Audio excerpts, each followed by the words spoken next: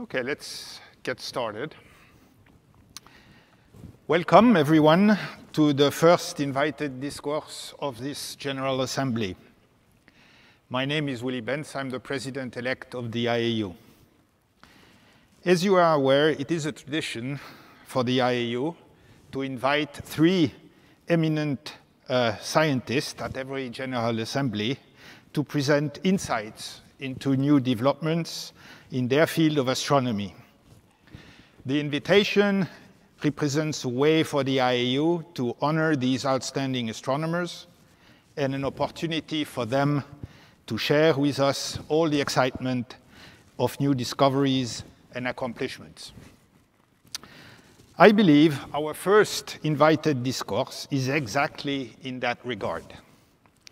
It is about the historic technical achievement that opens up new and unique scientific opportunities in many areas of astronomy. I'm obviously talking about the James Webb Space Telescope that was successfully launched in December 2021 on Christmas Day, by the way. Ever since, we were biting our fingernails while waiting for the end of a successful commissioning and the unveiling of the first pictures. Wow is probably the word we heard most during NASA's release of these first images. Relieved, promises are kept, science can begin. To tell us about this, we are fortunate to have today Dr. Klaus Pontoppidan with us. Those of you who followed the release of the first images by NASA will remember seeing Klaus telling us about how these first images have been selected and how he was excited about them. Who else but Klaus to share with us today some more insights about these first images and the very early scientific result from the data provided by this incredible facility. However, before he starts, let me say a few words about him. Klaus Pontoppidan is a JWST project scientist working at the Space Telescope Science Institute in Baltimore, USA. In 2000, he majored in astrophysics and mathematics at the University of Copenhagen in Denmark. And in 2004, obtained his doctorate from the University of Leiden in the Netherlands under the guidance of Professor Evine van Dishoek, our past IAU president. After a year of postdoctoral work in Leiden, he was awarded a Hubble Fellowship to work at the California Institute of Technology. In 2010, he was appointed assistant astronomer, and in 2012, associate astronomer at the Space Telescope Institute, where he still works today.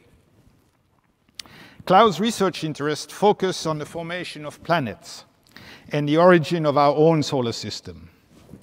In particular, he is interested in determining how common ingredients for life, like water, for instance, are.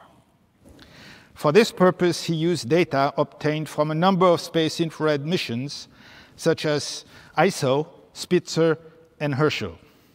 Today, a decade later, he is on the front of a very different machine. But I won't say more. I give the floor to Klaus. Please, go ahead.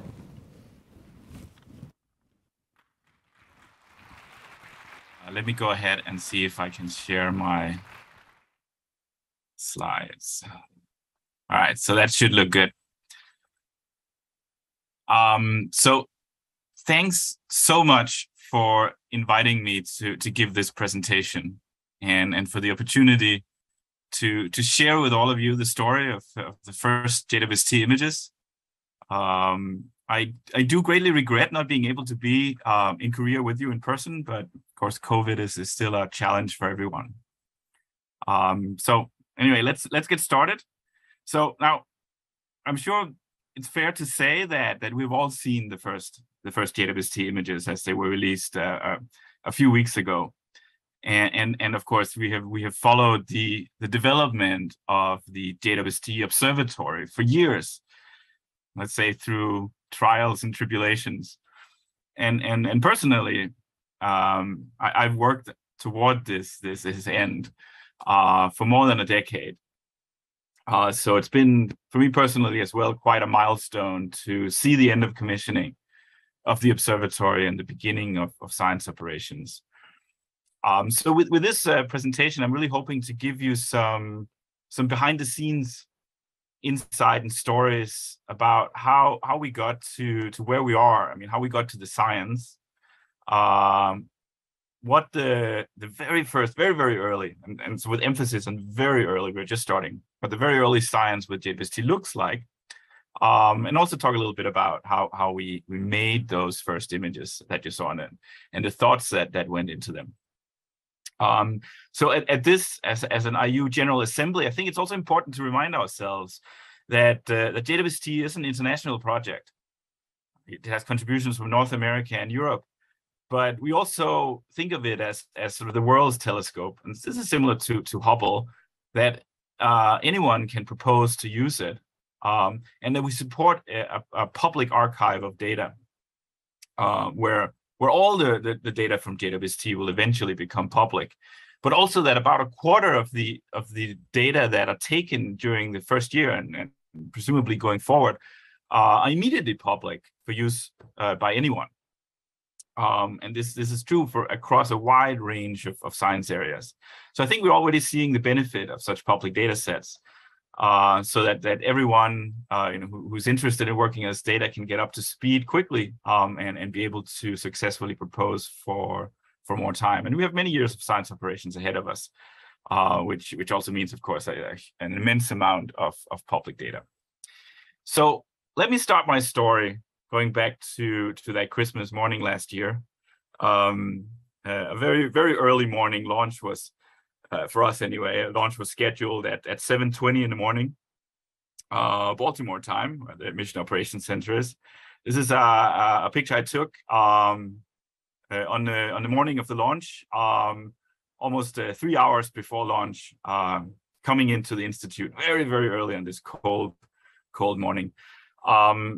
So because of there was a big COVID wave at that time, we had a much smaller event at the Space Telescope Science Institute than originally planned. So few people were there to witness the launch, and we didn't have a photographer even on site. So I was actually running around taking, I brought my camera and I took pictures of what was going on here. So just a sort of a few impressions from that morning. You see on the top left the wavefront control room console. We have Marshall Perrin there with his elf hat. You see our deputy director on the right, Nancy Levinson, and the mission head, Massimo Stiavelli. On the bottom left, you may recognize Heidi Hamill and Garth Illingworth. And of course, as we all know, we had a perfect launch. We had sort of a textbook launch provided by Arianespace. And so let's say we call this a good day. So I'm not going to spend a lot of time going into the deployments and commissioning of the observatory, because I was a spectator for that. I was waiting for my sort of part of commissioning, my responsibility, which was always to help create those first images and get the science going here. But I think it's worthwhile to consider the incredible technical achievement of that commissioning, going from the image of the left, where you see an unfocused image of a single star from each of the 18 segments of the primary mirror, going to the right image where the mirror is aligned, the telescope is phased. And in this very first alignment image, we already see what kind of potential there is, what kind of scientific potential it was, because behind this bright star that was used for the alignment, you see this field of distant galaxies emerging. And these galaxies, they emerge immediately almost with this observatory. Even in short exposures, they come out. And so immediately, when we saw this image, we knew it was like, we knew we had a very sensitive infrared observatory, but seeing it so viscerally was really an experience. So in the final, after deployments, in the final 2 or 3 months of commissioning, this is when it started to become more personal for me. I was more personally involved in that, because this is when we commissioned, we made ready the 4 science instruments, and we had the opportunity to start measure what the science performance was. You know, do they meet the requirements, and were we able to do the science that we have been waiting for so long? There's a fairly extensive report already led by Jane Rigby with more than 400 co-authors and everybody who was involved in commissioning, and you can find that on AstroPH. And it gives you all the details of this. So I just wanted to give you a little bit of a summary of what was in there. I think the key takeaway here was that the science performance of JWST is better than expected across the board. And this was not a given. I mean, I think everybody was actually surprised to see how good this really is. I mean, can this really be true? But really, you know, when you have 4 different science instruments, 4 different teams, they all look at this and independently, and everybody came back with this message, like, yeah, you know, we're actually kind of better than what we thought. You know, we're detecting faint galaxies down to a few nanojanskis. You know, for those who think in magnitudes, that's AB magnitudes fainter than 30 mag. We can track solar system objects at least twice as fast as we thought, or at least as was the requirement. For exoplanet transits, we meet the requirements and the expectation to do this fantastic exoplanet science. And now, of course, all the 17 science modes have been checked out, and they're all ready for science, and they're actually taking science data on a daily basis. Everything was deployed and performed as expected in terms of thermal performance. The observatory cool down, this is something we watched for months. It takes a long time to cool an observatory like this, an infrared observatory. It has to be cold. And it's something we watched very carefully, but it really matched predictions very well. The secondary mirror is cooled to just over 29 Kelvin, and there's a span of temperatures in the primary segments. Sort of an interesting little bit of fact is that in the bottom 4 panels actually produce most of the thermal background, and you can see here some about 80% of the thermal background actually comes from those bottom 4 primary mirror segments that are closest to the spacecraft boss and the sun shield. The mid-infrared instrument, which is the only mid-infrared instrument, successfully cooled to just over 6 Kelvin using a closed cycle cooler, right? So it doesn't have liquid, it doesn't have cryogen that's expendable, right? It doesn't cool by evaporating helium or anything like that. It's a closed cycle cooler, so it can go for a long time.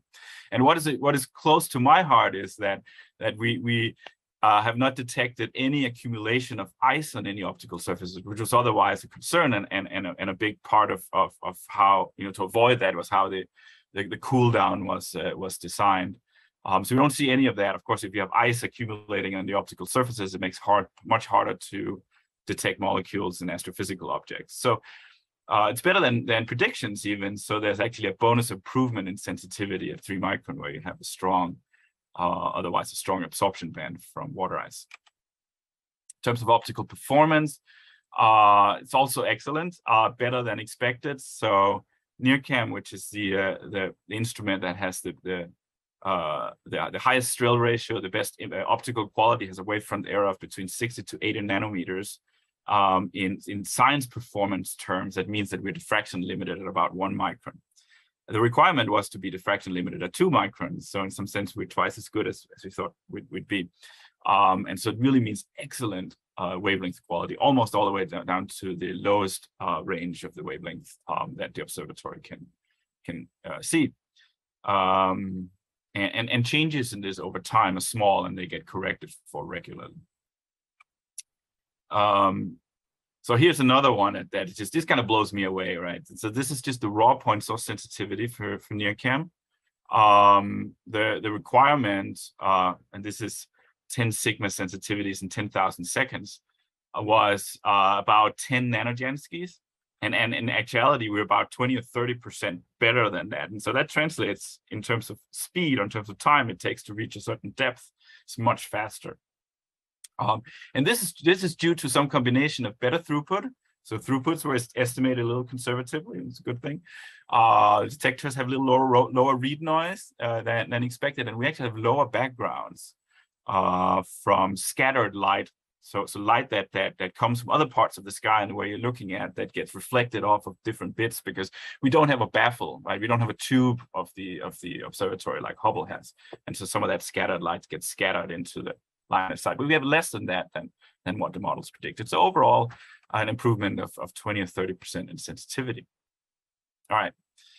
So with all that in mind, we got to a point where we were in a really good place. And then the next step that came along is that, well, we have to get to the end of commissioning. And as part of that, we have to demonstrate that to the world that JWST can do amazing science. And this is a task that had been planned for years and years. And this is where I had responsibility for this. And so basically we were chartered to do this, like show the world that JWST does amazing science. And so this is what we call the early release observations, what in the public has been called first images and spectrum. And so early release observations is something that is very commonly done with observatories like this. So Hubble, for example, had early release observations after servicing missions, but many other observatories, they have this first release just showing that we can do science. So the charter is to create spectacular images that are worthy of a flagship observatory like Hubble, $10 billion. We have 4 science instruments, and those 4 science instruments include contributions from significant partners, the European and Canadian space agencies, as well as NASA. So the early release observations had to include observations from all 4 science instruments and highlight these contributions. And we had to cover the major science themes of Webb. And so in the end, we had 5 images in spectra. We had an exoplanet spectrum. We had an image of a star-forming region. We had an image of a planetary nebula, interacting galaxies, and a deep field. And so that spans that range of science. There's some omissions there that will come later. One thing you can think about, for example, is solar system science. So there was an early decision that we were too worried about being able to do that. Actually, it turns out we probably could have done a good job there. But anyway, that will come later. And you have already seen a beautiful image of Jupiter, for example. So we realize, of course, there's more to this than science, right? This is where there's a juxtaposition of art and science, right? Because the audience here is the world, it's a worldwide public, as well as the science community, right? So we cater to both with this.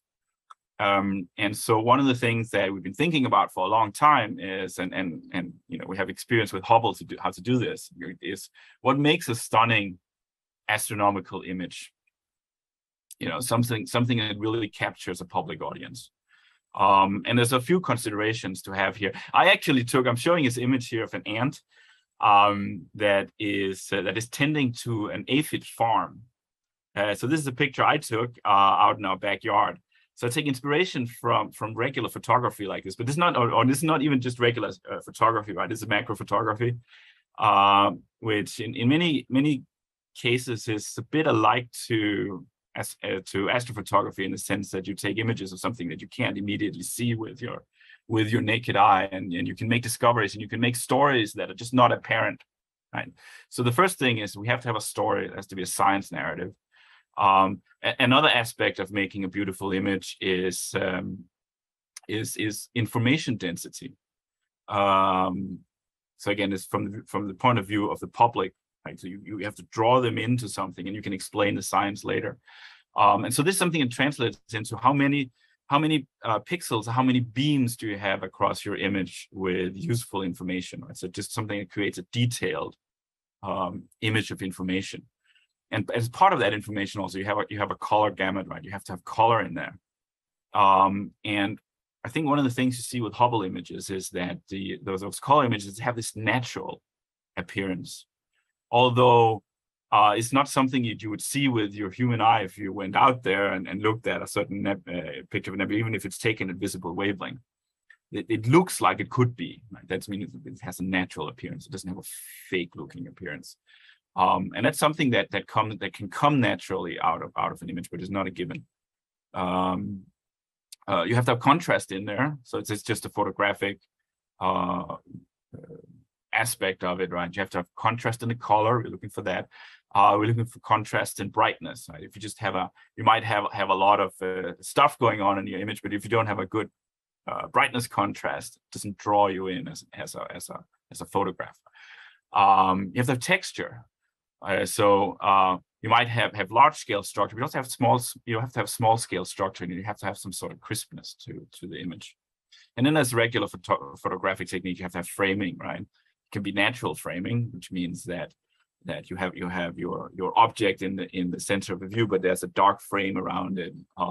So it's just, you have to find an object that has the right size, and you have to create your field around it so that you get a frame. You can have leading lines in it. So we'll see an example of that. You can look for pairs or triplets of objects. And you have to have some sort of balance. You can't have all your stuff in one corner of the image. It has to be balanced across it. And it has to be surprise and discovery, of course. I mean, when you go out and take an image with something like DWST, what are we going to see? And so this was, of course, a challenge for us as well, because, there's just no way for us to know how the images actually would look like until we've taken them. All right, so I just want to acknowledge that making the first images was a real team effort. It was done by this interdisciplinary team at Space Telescope that consisted of scientists, visual artists, science writers, so on. And this was, I think, really one of the most talented and dedicated teams I've ever had the privilege of working with. So we owe all of this to those folks. So they created the images. So the targets themselves were selected and prioritized by a different group of people. It's called the ERO committee, which had representation from NASA, ESA, CSA, and Space Telescope. And of course, we also recognize that everything we do, we could only do because of all the foundational efforts in building, the thousands of people who built this observatory and made it work. So the early release observations were obtained through the month of June. It was quite the interesting process to do, because we were under this very tight deadline. We knew that we're basically told, don't spend any more time on this, and you absolutely have to, because we need to get the data out to the public, we need to get data out to the community, we need to start science operations. So it's not something we could spend months and months in doing. So we had an extremely tight schedule. So we had sub teams that worked in parallel on all these different products. One of the things it's forced us to, or it made us do, which I think is a really good thing in the end, is that you couldn't have a serial process, right? We have that team of more than 30 people, as I mentioned, and so basically every day we had that whole team come together, and it allowed us to see the images for the first time here. And so this image here is actually, there's a real image of us looking at one of the images for the first time on my laptop. So we would look at the images for the first time, and the writers would get to listen to scientists, sort of in real time, discover or discuss what it is that they saw. And of course, you don't know what you see, right? So there's some interesting discussion how we try to figure out, what is this, and let's look at it more carefully, and let's try and figure out what's going on. But then soon everybody just joined in on this discussion, regardless of whether you had a science background or a science communications background or even visual artist. So it was a fantastic experience to just see this interdisciplinary team come together like that. So we met daily like that for 6 weeks, through the weekends, holiday, whatever, to create those final products. Okay, so let's just get into them. So you all seen the images here. So I just wanted to give you a little more background in why they're made the way they are, and some of the things that we ran into. So start from far to near here. So this is the deep field, which is a massive galaxy cluster called SMAC 0723. And this was chosen, of course, because it has arcs from gravitational lensing. It would, which creates something that's visually attractive. That is the science story to have as you can talk about gravitational lensing, and also because, of course, it enhances, it brightens the light from galaxies behind, and makes distant galaxies more easy to see. A note here, and this goes for all the images, is that the observatory that I used generally for all of them to frame the images and to simulate what we'd see, right? Because it's important to simulate to get the right exposure time and not just the field. It was Spitzer. Spitzer was really the observatory that we used to do this. And you can see on the left-hand side, you can see the Spitzer field here.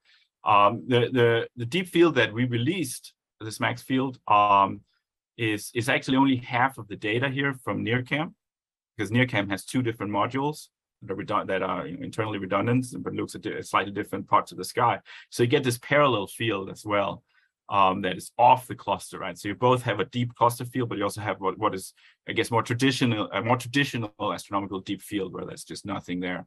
So that's available as well. And we did a MIRI pointing on NIRCam field, but it would only cover part of the NIRCam field because we went for depth rather than coverage on the sky. So when we did the deep field, I wanted you wanted to have a deep field, right? Once I started to do sensitivity calculations, it quickly becomes apparent how fast this telescope is. And so in just a short amount of time, you reach in the wavelengths where you overlap with Hubble that's roughly of the deepest Hubble fields in just a couple of hours. So we knew this. And so it was designed to roughly match the depth of the Hubble ultra deep field at 1.6 micron. Of course, once you're beyond that, at longer wavelengths, you go much deeper than anything has been done before with Spitzer or anything like that. But we wanted to roughly match the Hubble ultra deep field because we were more sensitive, but 20 to 30% more sensitive than we thought we were. We actually go a bit deeper with things. So we should reach AB magnitudes of 30 or a bit beyond at around 1 to 4 microns. So that was a bit of a bonus that we really get this very, very, very deep field. We already see results in the literature that indicates a very high redshift galaxy candidates.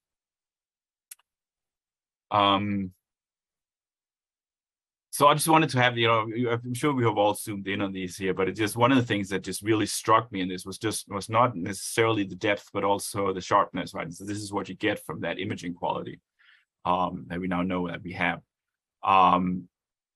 So some of these magnified lensed galaxies, it's highly magnified. You start to see and resolve out these, what I guess is massive star clusters. And so these galaxies have redshifts of 1.5 to 2 or something like that. But you really start to get a completely different appreciation of star formation in these distant galaxies than you just couldn't get with Hubble. So not just sensitivity, but also the imaging fidelity and the image resolution to resolve these star clusters. I have not seen those before. And you can actually see in some of these, like in the left-hand side, you can see sort of point sources scattered through it, which is probably star clusters in the lens galaxy. Whether they're globular clusters or something else that we don't know yet. I'm sure lots of people are looking at this data set, which is public. I'm also struck by, so here we have the MIRI image on the left and the NIRCam image on the right. One of the things that you'll see in all these MIRI images, the distant galaxies that pop out there, is that they have these almost primary colors, like they're red or they're green or they're blue. And I guess we don't know for sure, but we're quite convinced that this is because you're seeing pH bands in these distant galaxies that sort of shift in and out of the filters depending on redshift. And so if you're looking at a certain filter, there might be a pH feature in it, there might not be. But if there is one, then that filter completely dominates the color of the galaxy, and that's why you get these colors. It looks like some kind of candy or something like that, and it's just what it looks like. I mean, this is no matter what you do. So I found that striking. So one of the other things that we managed to do here, which I maybe is the one thing I'm most proud of, is our ability to do follow-up spectroscopy of these distant galaxies with NIRCam multi-object spectrometer. So here it's used to demonstrate how to the public, and it's a public outreach product, how astronomers translate redshift into look-back time, and how we can track what essentially is the hydrogen beta line and the oxygen 3 triplet through a wide range of different redshifts and therefore different look-back times. But at the same time, this kind of quality spectra at redshifts out to 8.5, which is the most distant one, and this one is just astounding. And people are already taking that. There are actually many more lines than what you see here. And so for the first time, just in the spectroscopy that we were able to do, you can start to measure metallicities of galaxies, at redshifts 8 and beyond. And so I can only imagine what kind of science will come out once we get much more near-spec spectroscopy. It's really a fantastic instrument for this. It was a struggle for us to do it.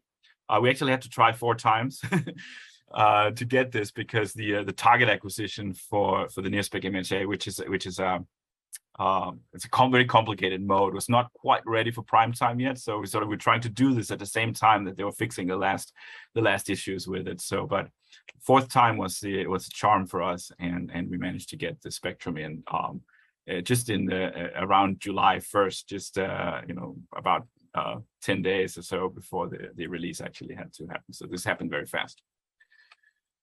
All right. So going a little bit closer.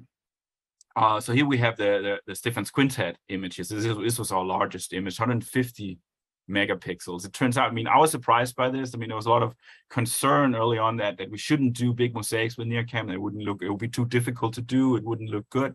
It turns out that you can actually do large mosaics with NIRCam relatively easily, right? So 150 megapixels here is actually 6 tiles with NIRCam put together in 6 different filters. And still going very deep. You can see the incredible richness of the distant galaxy field in this. What we went for with this was of course not just the galaxies, but also that all the Spitzer features you see to the left, right? All the red stuff, which is pH emission. It turns out that if you're the NIRCam, or the image on the right is both NIRCam and MIRI, so it's a composite putting them together. If you only look at the NIRCam image on its own, nearby galaxies actually sort of tend to turn up featureless mostly, because you're seeing the old stars and the dust has gone away. At Hubble wavelength, you see dust in nearby galaxies, and that produces interesting structure, but in the near infrared it goes away. So only once you add the mid-infrared, where you see the pH emission, that's when you get the contrast you need for a public outreach image, and that's why we tend to combine NIRCam and MIRI when we're looking at nearby galaxies. The MIRI image is really stunning, though. Show that in the next slide.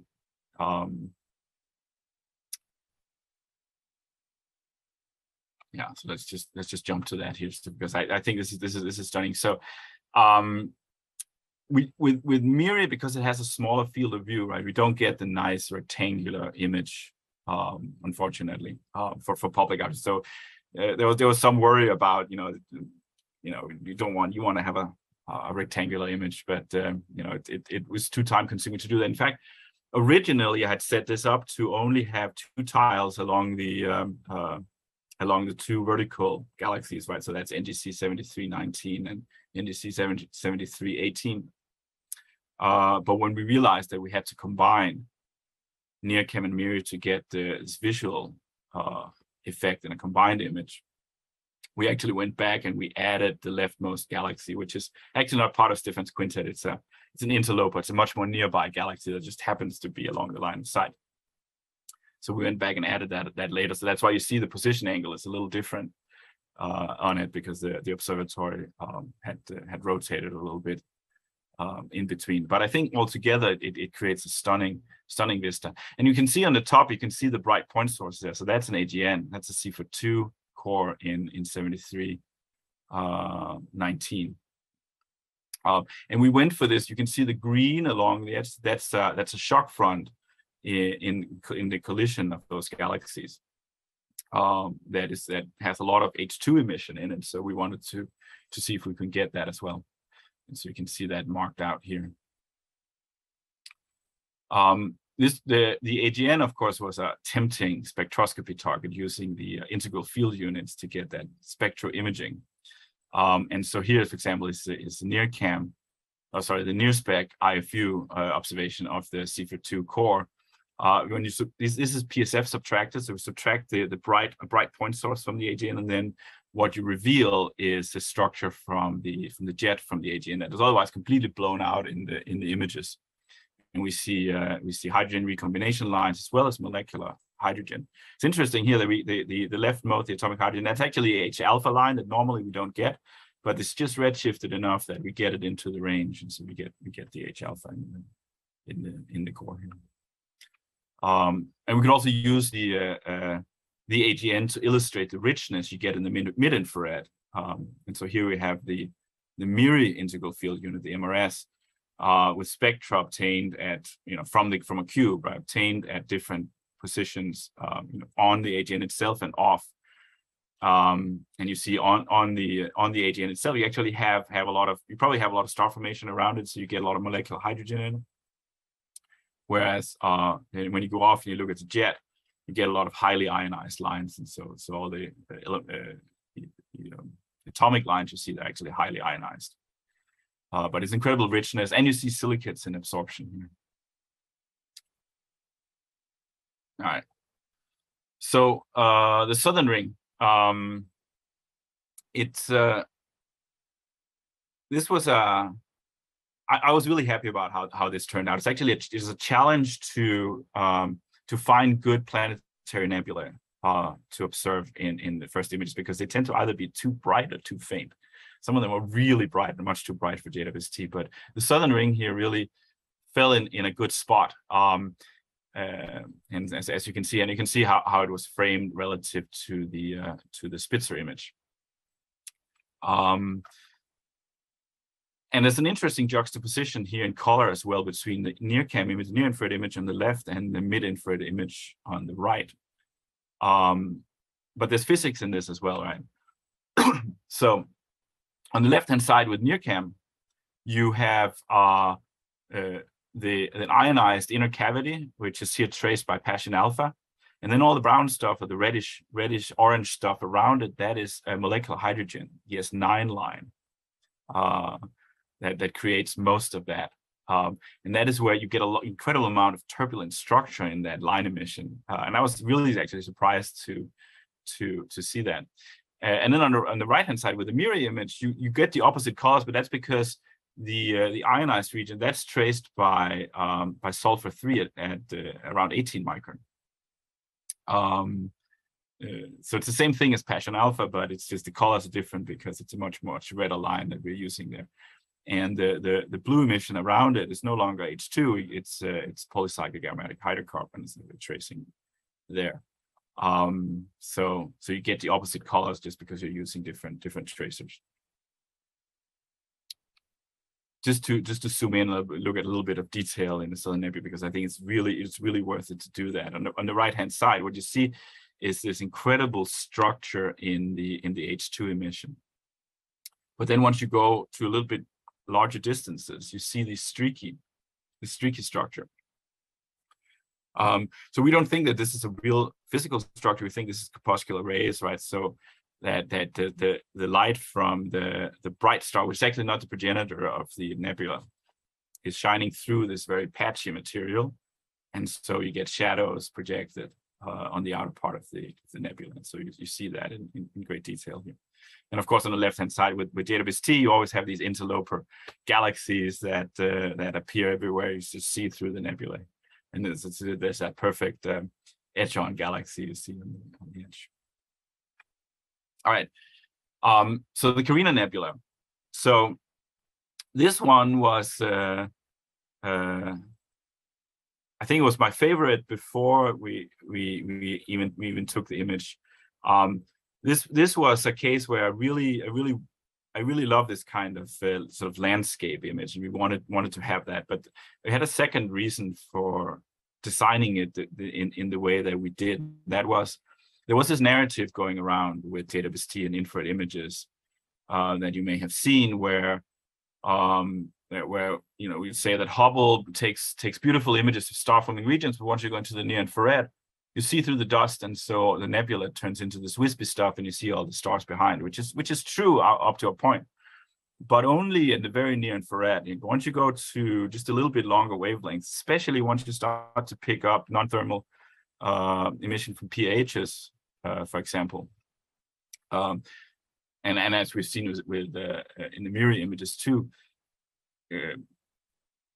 Star-forming clouds, nuclear clouds, they just light up. You get this kind of fireworks. So we wanted to have a real demonstration of that, and something that's nearby enough to show a lot of structure. And I'll show that a little bit later here. So this incredible sharpness of the landscape of the cloud here is designed from the use of pH filters, tracing is very, very thin surface layer in a PDR, in a photo dissociation region. So it's done deliberately that way. You can see on the left-hand side how it was framed relative to the Spitzer image with JWST, because of the fact that you need to always stay in the shade with the sun shield. You can't let the mirror be exposed to sunlight. There's for most areas of the sky, there's a very limited position angle range that you can pick, and NIRCam has this very elongated field of view. So in this case, it was set to this exact region that it was, also because that was the position angle that we would get at the time we observed it. So just an interesting side note. So zooming in on the Carina Nebula here, you can really see in the left-hand side the sharpness and the thinness of that layer, and it's created by, shown in the next image. It's created by using a 3.3 micron pH filter. That is really what creates that texture. Shorter filters, indeed, just you see through the cloud, and that's why you can see stars through. You can see stars above it, and you can see stars through the cloud as well. And the pH layer just adds that texture.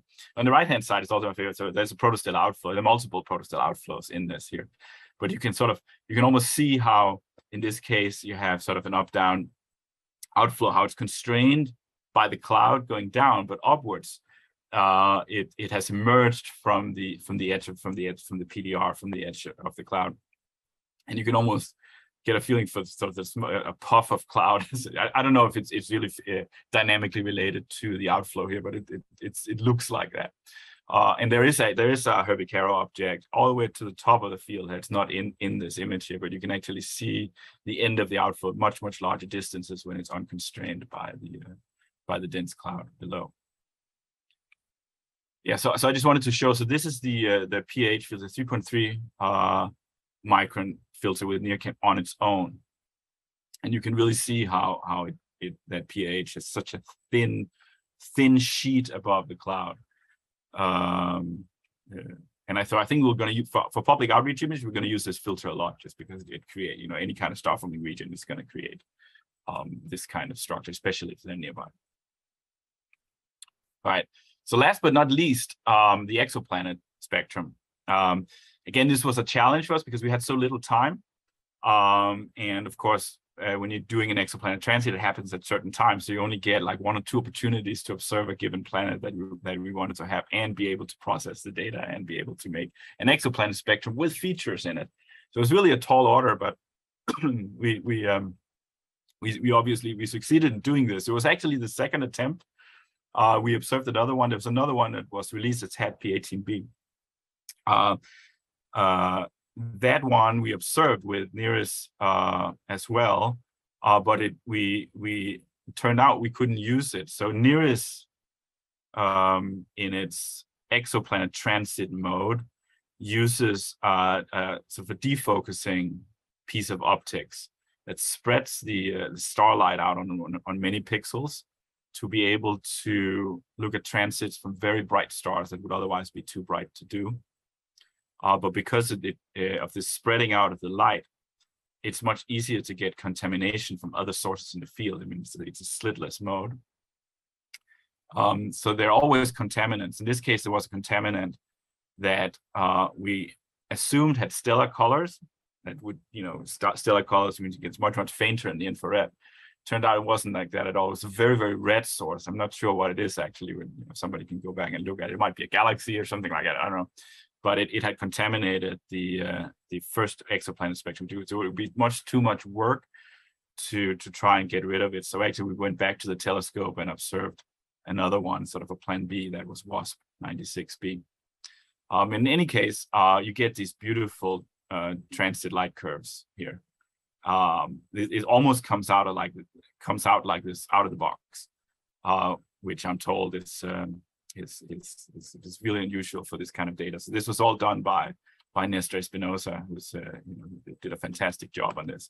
And of course, the spectrum of it was designed to be a spectrum that has strong features in it. So these are all strong water features from a very puffy, hot Jupiter, but clearly demonstrates the ability of JWST to see features in transiting exoplanetary atmospheres with a precision better than 100 parts per million. So it's really the purpose of this. Again, data public, and I'm sure folks in the exoplanet community are looking at this. All right, so those were the first images here. So let me just say just a few brief words about all the other things, right? Because this is what we're seeing now is actual science, right? So the early release observations were never intended for us to do science with them. They're done in a very careful way of interesting objects. So I think there's a lot of science in there, and there's already publications coming out, especially from the deep field on them. But at the same time, there's lots and lots of other data being taken. So we only scratched the surface there. And one of the things to highlight, for example, is the early release science program, which is a program that was designed to get public data out quickly. And so are these 13 programs. And most of them, all the yellow ones, have data taken already, available in the archive. They're not complete yet. There's one complete one, and there's one program that doesn't have any data yet. But we're very, very actively taking data from these early release science programs, spanning a wide range of scientific topics, from the distant universe all the way to the solar system. And so I encourage anybody who's interested to take a look at those. Those data sets are really meant to get everybody up to speed, to understand the data from JWST in time to propose for cycle 2, which will have a deadline in January next year. And apart from the early release science program, there's also other programs that are public. So I just wanted to highlight these fantastic, beautiful images from the FANG survey, which is a tertiary program, which is a different type of public program. It's led by Janice Lee. Nearby galaxies imaged with Miriam. It's just amazing to see this. You see the spiral structure of the star forming regions, and you see these big cavities in there, presumably from supernova explosions or something like that.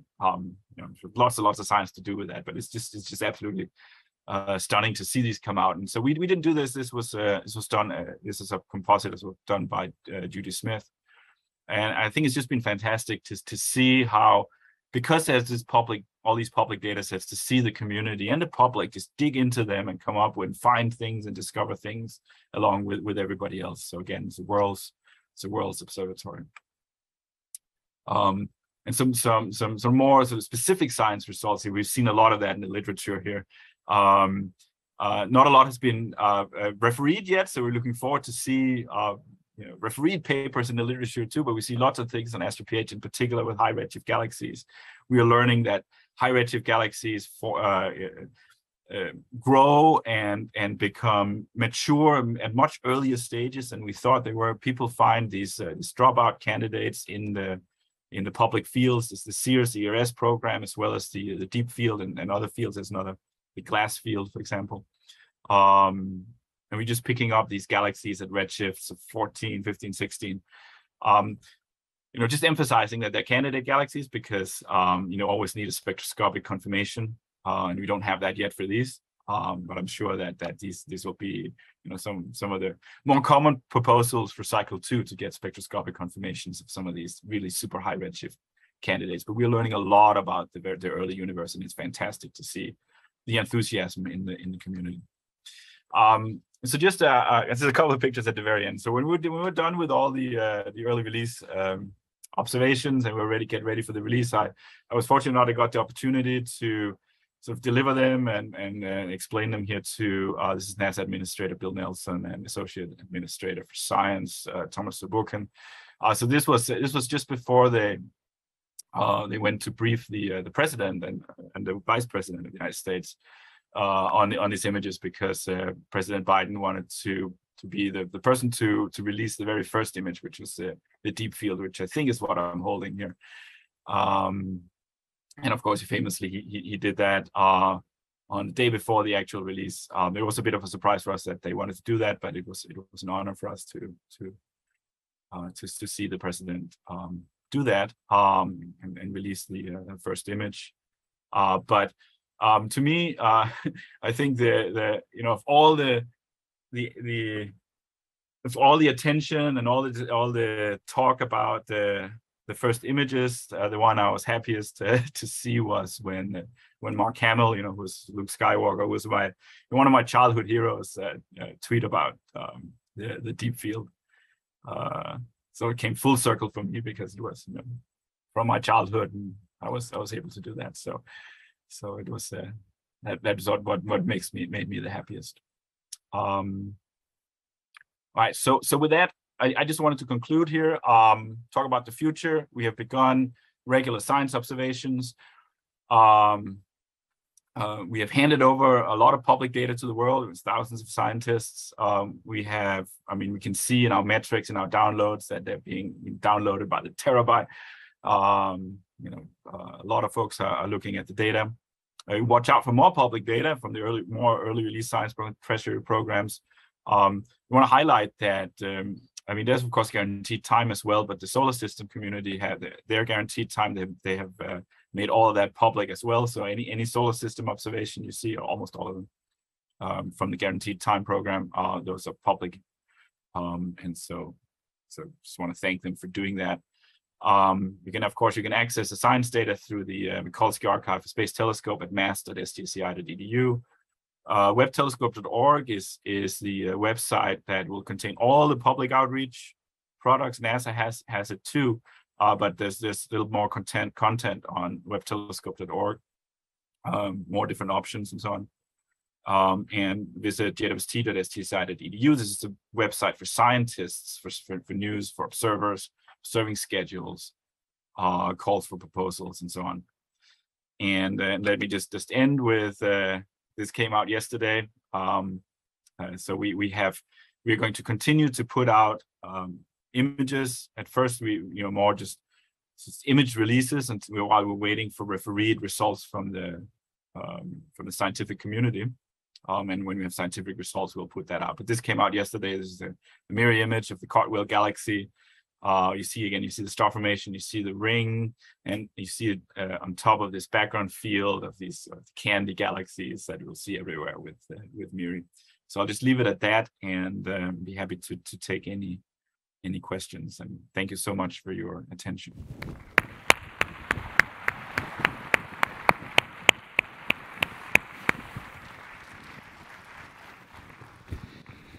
Thank you, Klaus, for sharing with us these emotions that are behind these first images and all the thoughts that went into them, not just scientific, but artistic as well. And I can just imagine what a relief it was for the whole team when everything worked so well. Congratulations, and congratulations to all the team.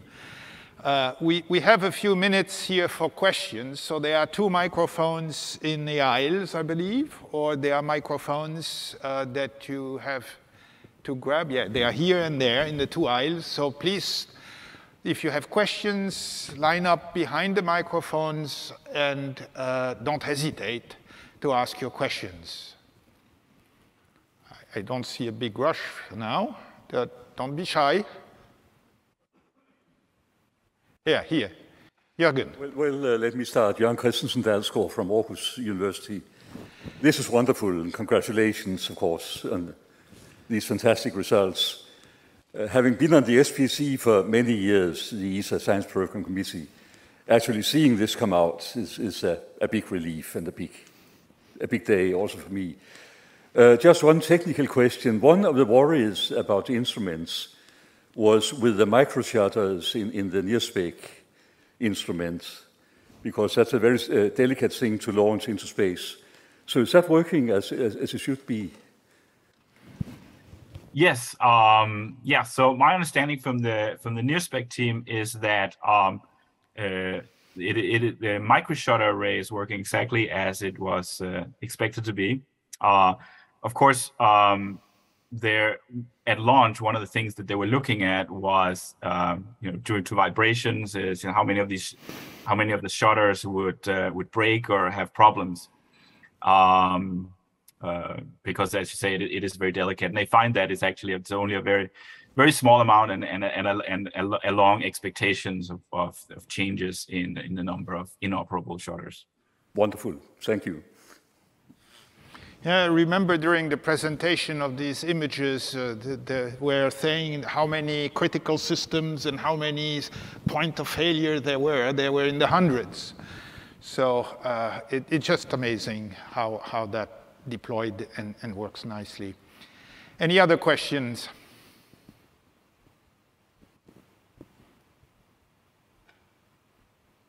All right. Seems, yeah. Can you please go to the microphone? You mentioned several most distant galaxies. What can you say about the internal structure of the image?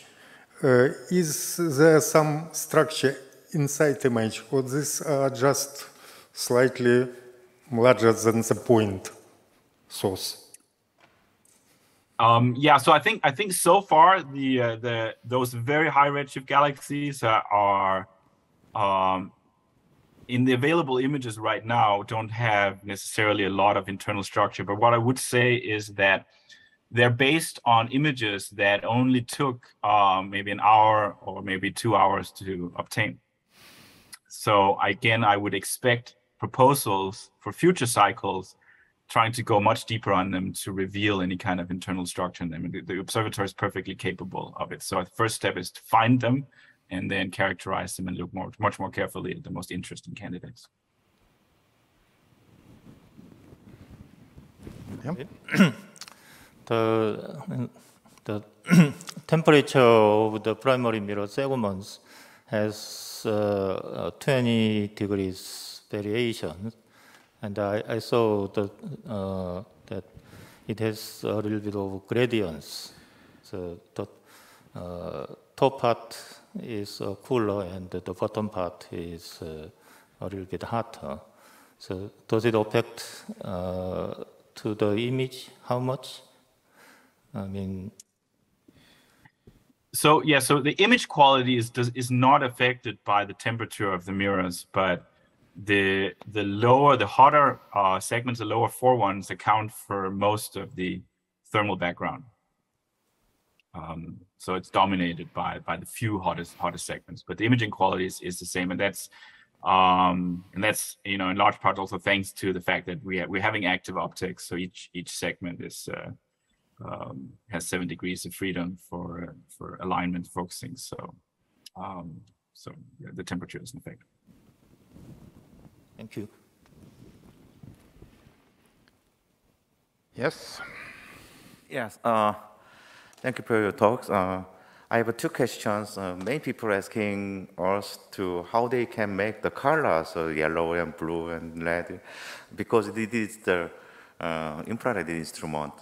So do you have any basis for putting the color? I think it's a pseudo color. So people asking us. And the second thing is, you mentioned about the first image team. So they including the writers and the artists. So what's their roles for the first image? Okay, so for the first question, for the color assignment, we generally use what we call chromatic order, so that the blue color is assigned to the shortest wavelength and the redder color is assigned to the redder wavelengths. And of course, within that, you can adjust things a bit, but we do try to make the color gamut natural, keeping what we call white balance. So which is sort of an even weight between the different color channels. So that's sort of the very brief explanation. But the chromatic order is something that's enforced throughout these. The role of the writers and the visual artists, and so obviously the visual artists are the ones who Gio Pasquale and Lisa Pagan are the ones who actually put the color images together and create those final products. Right? The scientists, we just deliver grayscale FITS files to them. Writers, so for the early release images, they were all accompanied by press releases and write-ups. So the writers would write those, and so that was their role. So everybody had an equal role in then discussing how, and there was feedback between the writers and other folks about how we're showing the images. And which images to pick and so on. How to tell that story. Yes, thank you. And then, is there any serious conflict with the scientists and the artists, according to the colors? Yeah. So again, there's it's a juxtaposition of science and art, right? So it's not only art. We're using the images also to tell a science story, right? So which is why, for example, if you look at Stefan's quintet, or any other nearby galaxy, you add the Miri images, not only because it gives you a more aesthetically pleasing image, but also because it shows different physics. It shows where the star forming regions are, it shows where the interstellar medium is in the image, and you can use that to tell the story. Okay, unless there is a burning question, I think we have slowly reached the end of our time. Yes, one more. Yeah, hi. So I wanted to ask about this micrometeorite strike, and if there is a worry that this can also limit the age or the time span over which JWST can work. Yeah, so micrometeorites is a fact of life at L2, and so the regular strikes by micrometeorites is something that's always been taken into account in the observatory. We actually get a noticeable hit about once a month. So it's not, there has been more than one. The difference is that there was one that was larger, or at least more energetic, could have been faster too than what the models predicted. And so we only had one of those, and so of course there's a concern because it didn't match the models, that if we had many more of those, that can over time degrade the mirror faster than what was predicted. But on the other hand, there was only one, so maybe we just got unlucky. So this is something that's being studied very carefully right now. There are potential ways that could be mitigated as well. But given that we've only been hit once, it's clear it's not something that is super common. So we're looking at that very carefully, and over the years, maybe we'll do something different. Okay, thank you, Klaus. I would like to conclude here by saying that I believe we're all convinced of what kind of science we can get out of this.